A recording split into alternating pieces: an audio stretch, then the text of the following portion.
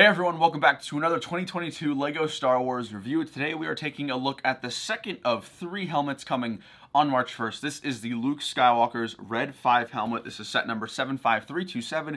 Comes with 675 pieces, is recommended for ages 18 and up, and retails for $59.99 on March 1st. It also is available for pre-order on LEGO Shop at Home. I do want to give a huge thanks to LEGO for sending over an early review copy. Of course, all opinions will be my own in today's video.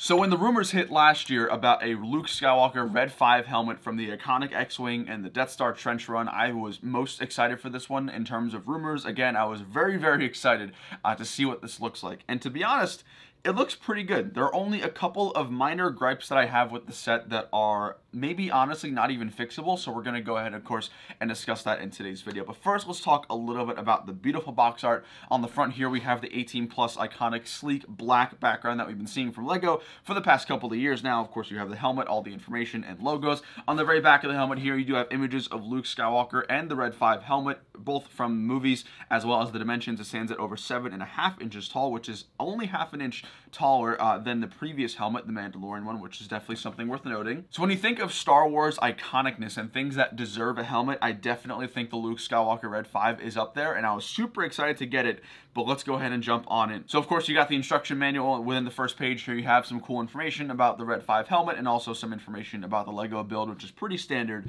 throughout all the helmet building collections. It sort of gets you in the mood to build the set, which is super fun. Now, in terms of the actual build itself, it probably took around an hour. It was a little bit of a heftier build compared to the Mandalorian helmet that we reviewed previously here on the channel. There are more pieces. It was a little more intensive with techniques and some really cool ones that were used, which we're going to talk about in today's video. But it was a phenomenal build. I had a great time building it, so I can't say anything bad about that. So now that's out of the way, let's talk actually about the helmet here. Now, I do want to start off with some of the great things I love about the helmet, and that includes my favorite brand new printed 4x4 circle pieces. These are actually Rebel insignias, Rebel logos that are printed on these giant 4x4 dishes, which is absolutely amazing. I can already see a lot of people who either build custom mocks or even making customizations off of sets. They're definitely going to find use for those. So I was super happy to have that printed. However, everything else that you see, excluding the red pieces going down the center of Luke's helmet, are stickers, which again is a little disappointing. It would have probably hiked up the price, so I'm perfectly okay with the printed pieces being the most important for me. Now, speaking of that red stripe, there's a red stripe that runs from the top of the visor all the way to the back of Luke's helmet, which looks amazing. These are all printed curved slopes, which is a nice touch, and it goes right down the center of Luke's helmet. Now, on either side, there are these large yellow pneumatic hoses, or flex tubes, as they're more commonly known as. You're basically hooking them through these little 1x1 holes on either side, and it gives a really nice, not only a texture, but a nice color change other than white and red than what this helmet primarily consists of, and that detail looks absolutely fantastic. Now, we do have some larger pieces on the side here making up the sides of the helmet, which does look super cool. Again, these are all stickers though, which really isn't too bad as long as you line everything up correctly. Actually, quick correction, the large dish here that's right here on the side, that is actually a printed piece. The 2x2 tile on top is a sticker, but the bottom dish is printed with all the black lines, so I guess that is also an added bonus as well. Now, as you make your way down towards the bottom of the helmet, of course, you have the stand and a printed 4x6 modified plate that says LEGO Star Wars Luke Skywalker Red 5, which looks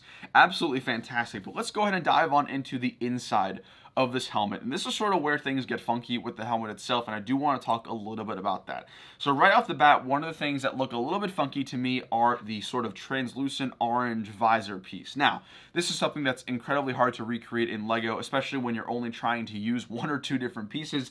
But if you look here on the back of the set, I feel like the orange visor is very different than what we actually got in the set, right? It looks like it sort of goes straight across. There's no big dip when it comes to the nose, and unfortunately that's sort of how it looks like here. They're using these sort of quarter pieces that have this very cylindrical and cut off shape, so it looks like there's a clear divide right where the nose would be. Now, unfortunately, that's not exactly how it looks in the movie, but I'm not really going to fault LEGO for this. I'm not too sure what they could have done that would have still kept the price of the set around $60, so I'm going to kind of let them off with that one. But I love the interior details of it. You have the cushion padding on the side for the ears, which is a really nice touch. It uses dark bluish gray, which is a nice color change, as opposed to all the white and bright colors on the helmet. You, of course, also have the little microphone that Luke uses to communicate to the rest of the Rebel troopers and the rest of the Rebel army and fleet, which is a nice touch. It is hooked on a hinge piece, so you can flip it forward and back, which is a nice touch.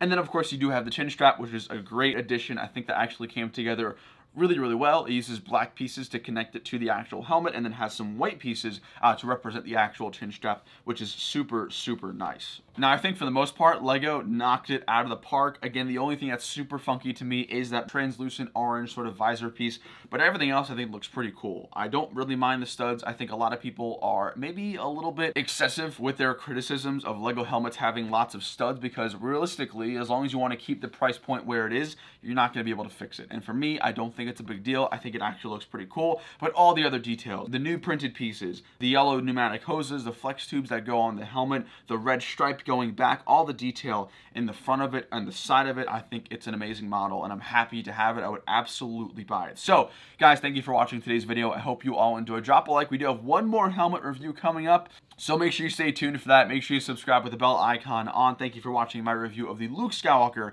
Red 5. Once again, $59.99 here in the US. March 1st, it is currently available for pre-order on LEGO Shop at Home. Let me know down below in the comments if this is something you're going to be picking up, and I'll see you later. Take it easy. Peace.